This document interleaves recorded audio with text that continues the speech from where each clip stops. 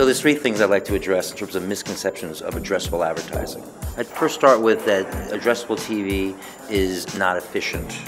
It's too inefficient from a CPM standpoint. Through education, we're getting advertisers to understand what an eCPM is, the effective CPM. Because when you extrapolate the waste, the universe shrinks and your CPM goes up. Addressable CPMs are comparable to prime time CPMs in the 40s and the 50s, and they have gotten cheaper over the last 4 to 5 years. So addressable is never going to play the key role in a media plan. It is always going to be complementary. So when you extrapolate take away the waste, that CPM will go up. The same thing would happen if you did that to a cable buy, or if you did that to a broadcast prime buy. The next one I'd like to address is it lacks scale. The advertisers that are using addressable most effectively are using the entire addressable footprint. That represents anywhere from 70 to 75 million households. Used as a complement to the overall media buy, 70 to 75 million households is significant scale. So it's the advertisers that are using one or maybe two partners that are not realizing the scale that's out there. It's the advertisers that are using all of this. So the scale's there, and it's never going to take the place, as I said earlier, of the overall media buy. It's going to complement that. And 75 million households to start with is significant. The last misconception I'd like to touch on is that addressable advertising is only for upscale advertisers. We've had a lot of success with many upscale advertisers in terms of moving the needle from a targetability standpoint, from a back-end measurement standpoint, but we've also had a lot of success with non-upscale advertisers, whether that be CPG, whether that be home improvement, whether that be entry-level basic insurance. So very appropriate, for upscale advertisers, but there's a lot that can be done for someone who's not necessarily an upscale advertiser. Just looking at the auto category is one example. We do advertising with entry-level models, 15, 20,000. We've mid-tier sedans, 40, 50,000, all the way up to 100,000 plus high-performance sports cars. So it really can work for a range of advertisers. The auto category is clearly one that has embraced addressable advertising. One example, I'll just give you one example, where we're able to measure and drive people through to their website versus this sequence of ads, which would drive them into the showroom. So it's learnings like that, very, very impactful. That's just one example where you see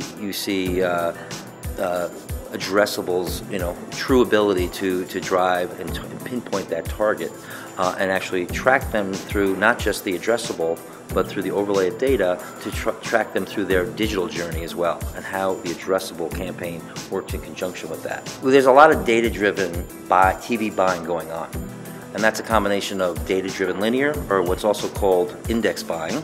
There's also addressable. There's also a good portion of the marketplace, whether that be clients or whether that be agencies, who think they're buying addressable when they're buying index buying. So what I see is, with increased education in the marketplace, you're going to see more of those budgets that are right now in data-driven linear or index buys convert. We're starting to see more of them converting some or all of their budgets into addressable, and a lot of them are testing the combination of data-driven linear along with addressable, and looking to see what works best for them in terms of their attribution model or their optimizations. The other trend we see, and we see it in certain categories, but we see it as a growing trend across multiple categories, is addressable being looked at as part of the core strategic planning process. So it becomes a line item at the front end. More and more advertisers are asking us for information at the beginning of the planning process, as opposed to midstream or even towards the end. It's much more proactive versus reactive. We have programmatic in the OTT space, and we also have programmatic in the satellite space.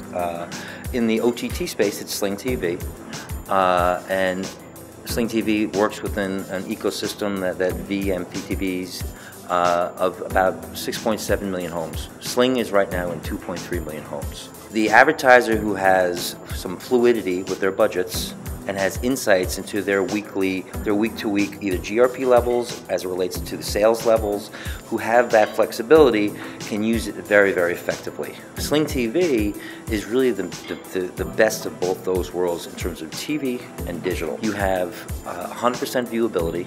You have none of the downside to digital. Zero bots, so zero fraud, and you have the engagement of TV.